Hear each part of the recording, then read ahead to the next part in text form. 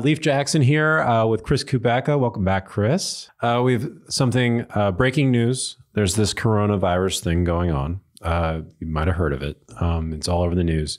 Today, we're going to cover a little bit about what that means and kinds of things you can do to stay productive while isolated or, kind of issues happening. So, Chris, do you mind telling us a little bit about your experience with viruses like this in the past where, there's been a mass group and those kinds of things? Well, basically my first professional job, not military related, was actually disaster recovery and business continuity planning with a focus on pandemics, viruses, bacteria involving both human beings and animals, especially agricultural animals.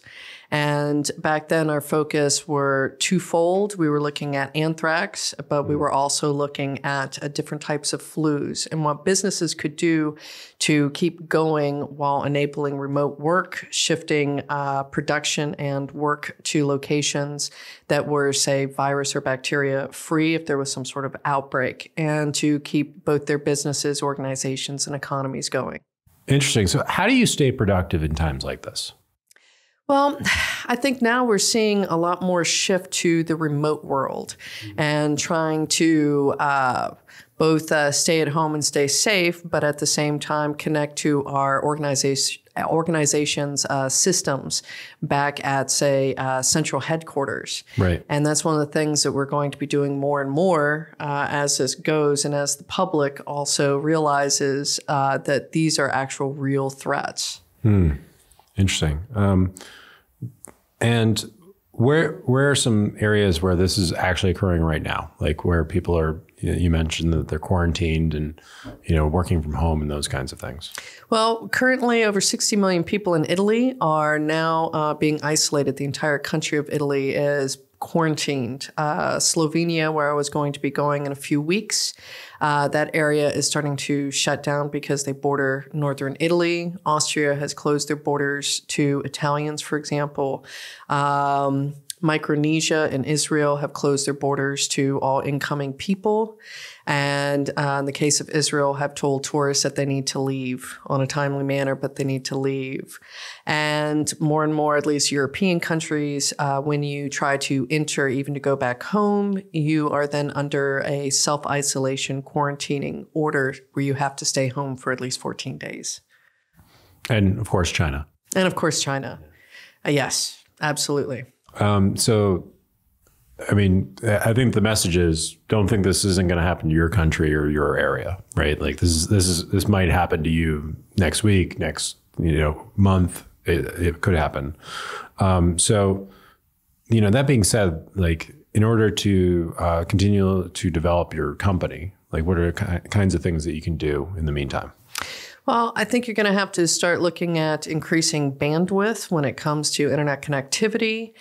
This is actually a pretty big boon for more IoT and industrial systems that can be run and remotely managed, as well as looking at, you may want to keep up and running with workers, but what's the liability that is going to then be shifted to your organization if you happen to have infected individuals in your company.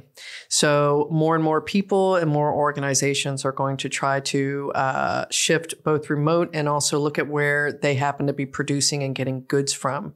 Europe has been very concerned with our over-reliance of Chinese production now because certain things are no longer being produced or being produced at very large numbers like we used to see before this.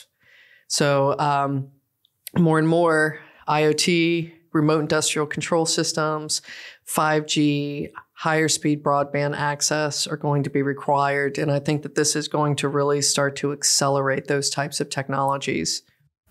So in that sense, what technologies do you think will be growing as a part of this? Well, I can see industrial IoT. I can also see drones being more and more in our life and included in our lifestyle for things like delivery and so forth. That way you don't have to have so much human contact, but also it's savings in many other ways as well. So if I had loads of money to put into stock, I would definitely be looking at some of those particular areas. Okay. So as a company, like I have all these people that are now going to work from home.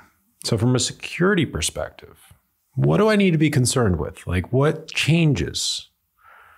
Because these people are now working at home and aren't now at the office. Well, that means you're going to have to open up systems to the internet, and you need to do so securely. That also means you need to know what assets you have on the internet. One of the more common things I've seen, both in the past and even today when I was looking up some information, is when you use a VPN, some organizations just plug it in and put it in. And unfortunately, that doesn't mean it's configured with any sort of security in mind. They didn't turn on authentication or encryption. So knowing what you have and making sure that it's actually configured correctly. And I also think that open source intelligence gathering systems base will also help with that quite a bit, because you're going to expose lots of systems, and it only takes one mistake to expose way more things than you meant to. And so basically, the landscape is much wider now, right? Because people are at home using their home internet as opposed to the secure network in your company. There are precautions put in place, but probably not at this scale, right? Like you're used to a few people going home and working as opposed to like this number, right? And so are there other, I guess, systems to put in place, protocols? Like what can I do as an employee, right, to make sure that I'm not making those mistakes on behalf of my company? Well, it kind of provides us a bit of an opportunity right now, since there's so much closure and isolation, that people can look at starting a track on at least some basic digital security education and MICO certifications, because social gatherings are being cut down. In the past week and a half, I now have had 7 events canceled on me. I'm not going to be visiting really, really large gathering locations because of various risks. And so going out socially is going to be trimmed down. And I hate getting bored, but also don't want to be that, say, vector, even if it's for the coronavirus or for some other reason. And if I were an employee, this would be a very, very good opportunity, as it would be for an employer, to provide a very, very, very good opportunity for distance learning. Awesome. Well, we're a site for distance learning. Yes. Right. So I'm fortunate. I lead the community and the content side. So one of the things that we hear from our community is you never feel like you're learning alone, right? And so unlike a lot of online learning where it's just about the content, we are very much about creating a community atmosphere. So you're working together on both your development and also others, right, as you're going along.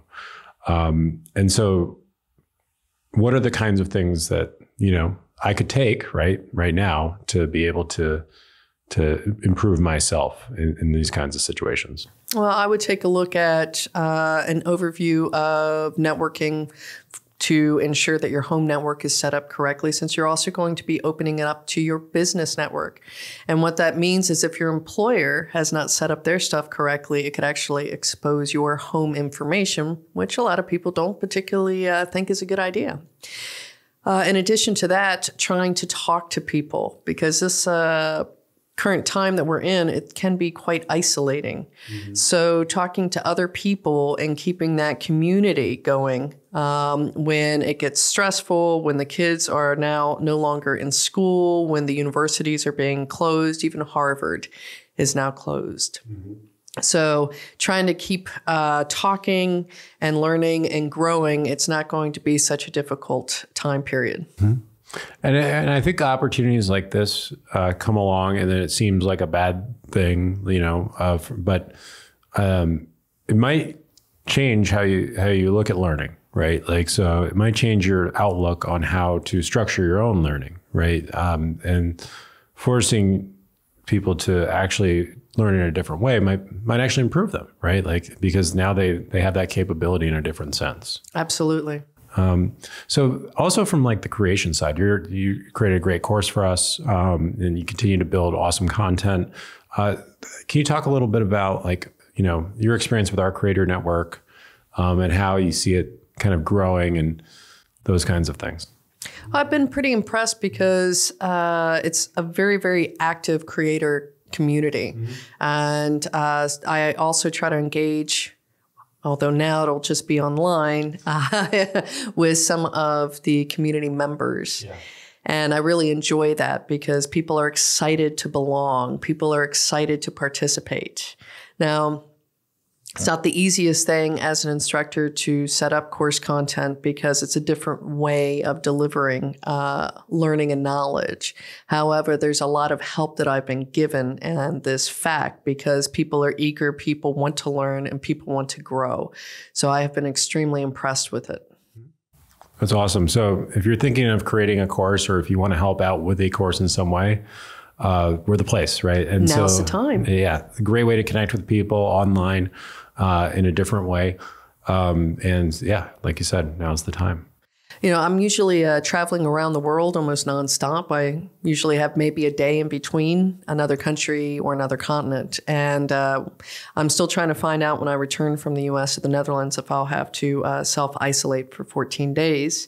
But if so, it's going to give me a very good opportunity to refine and keep going with the course content here.